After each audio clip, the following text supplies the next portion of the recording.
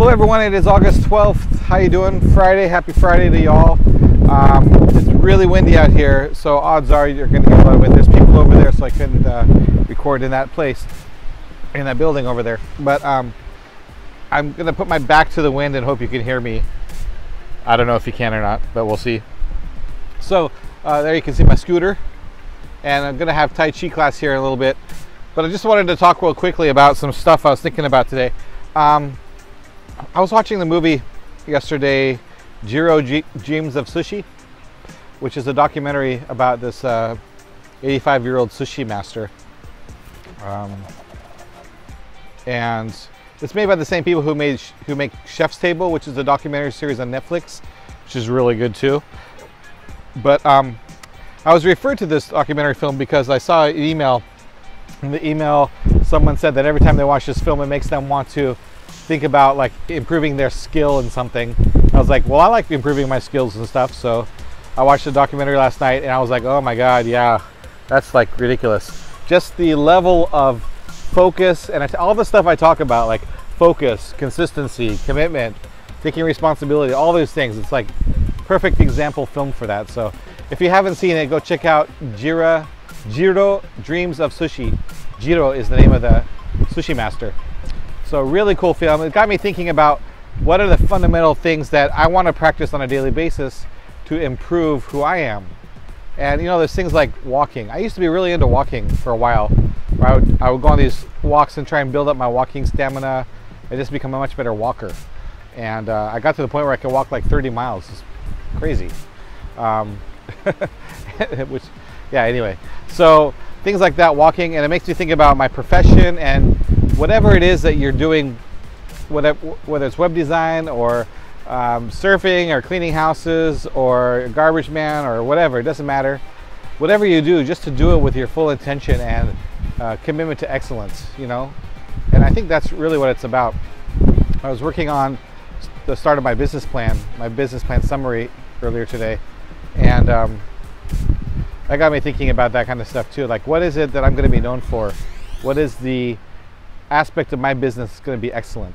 And how am I going to express that? And what are the practices I'm going to put in place for myself to build those skills that I need to be that person who's doing those things?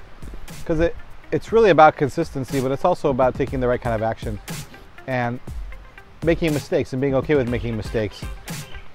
Because we all make mistakes all the time, constantly happening to us, but it's how we deal with those mistakes, what we learn from them, and then how we change our approach from that point forward that really defines us, right, as people. So, and that also defines our success in life. So if we're the kind of person who has a failure and then loses it and stops trying, or if we're the kind of person who has a failure and decides it means certain things, or we have a failure and we just go off and do something else that's unrelated to distract ourselves. I mean, I've done all those things too, so I'm not pointing any fingers at anyone but myself. But the truth is that it's how we deal with failure or challenges when they come to us that will determine whether or not we become successful. And it's all about that just consistent daily effort at that mundane task, getting really comfortable with being bored with what you're doing so you can build that skill and that necessary level of excellence that you need to get to in order to really be somebody who is proficient and masterful at something, right? Mastery, Kung Fu. In Chinese, it's hard work over time. It's not, sorry, I know it's not stable on anything right here. There we go. Whoa. How's that? Is that better? Maybe not. So Kung Fu is high level skill over time, right? It's something that is indicative of a daily practice, a daily skill development that you're working on, and it has that time component, right? You can't have good Kung Fu unless you put time into it. That's the definition and the requirement for mastery.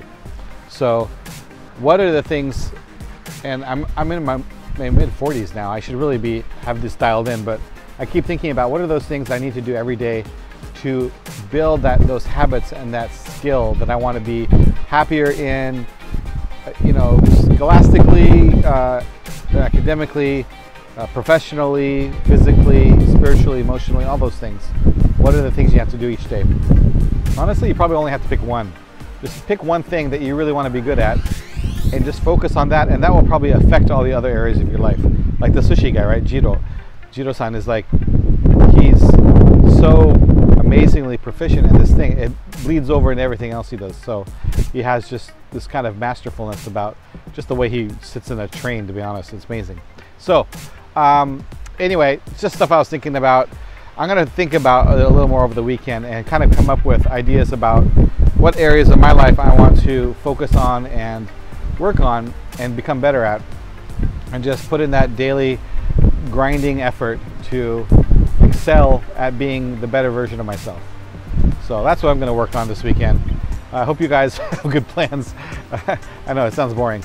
Actually, it sounds pretty exciting, to be honest. Anyway, sorry about the wind. I know it's crazy. Hope the mic helped a little bit. And if anyone has any questions or you got thoughts or stuff, feel free to comment. I'm getting some more views. I'm not sure why. I'm not sure if it's the topic of the videos or what's happening, but thanks for whoever's watching the video. I appreciate it. Feel free to comment and say, yo, what's up?